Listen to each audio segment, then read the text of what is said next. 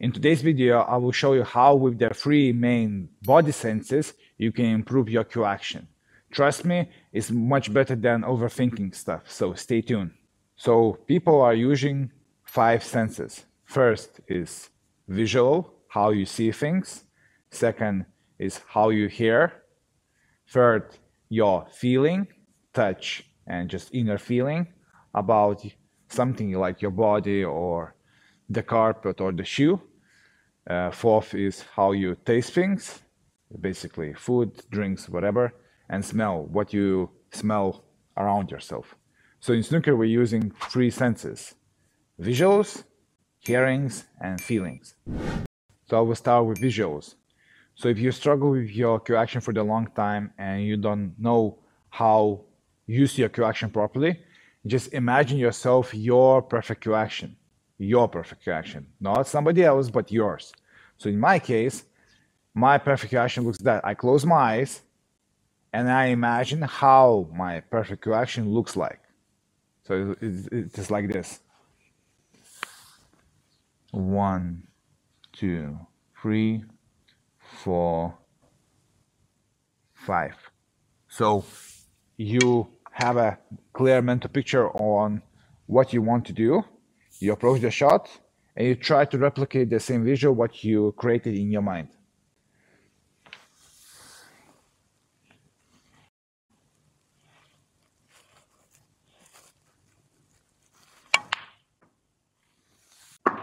And what I created in my mind and what happened in reality is the same thing.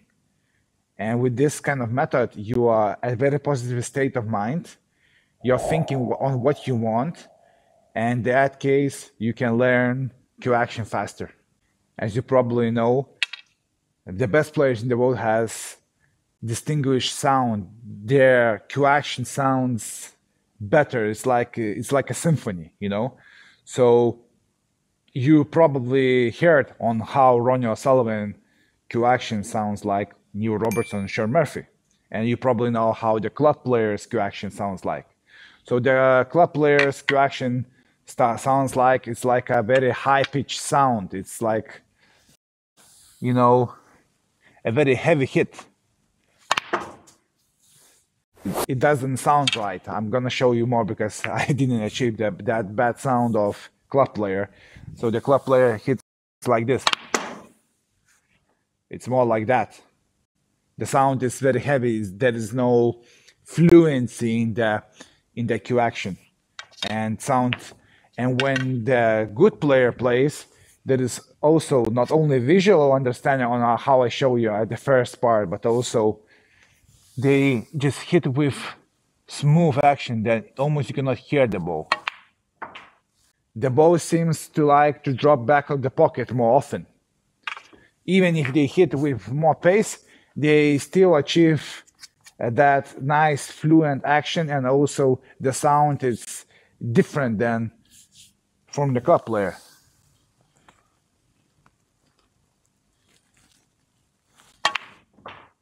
There is loss of control and the sound is deeper. It is more prolonged sound, and when somebody hits badly shot, it's like there is no control.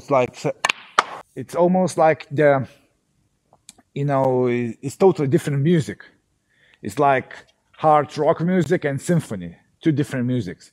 So by distinguish what kind of sound you achieve by hitting the ball, you can understand your cue action better. So now I will show you how to distinguish the feel of the shot, feel of the cue action. So the feel, you can feel your cue weight, you can feel the speed you are cueing, you can feel the grip of the cue, how you gripping the cue. So this is thing to explain. Let's say example, when I personally feathering too fast like this, I feel that my grip hand and the whole body with shoulders and back becomes tense. And when I'm cueing smoother, as I mentioned in the first exercise, like you have to imagine a perfect cue action. Like in this way, my cue action feels tight, and this way, for me, my cue action feels smooth.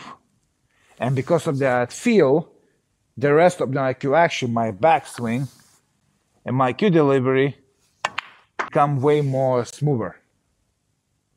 So by exploring what kind of feathering you want to use, what kind of backswing you want to use, and what kind of delivery you want to use, you can find your best way to feel your cue action.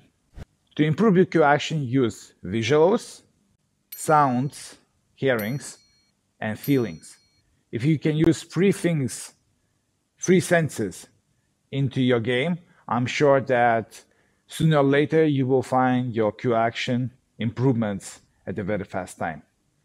For more information, check out in the link below description box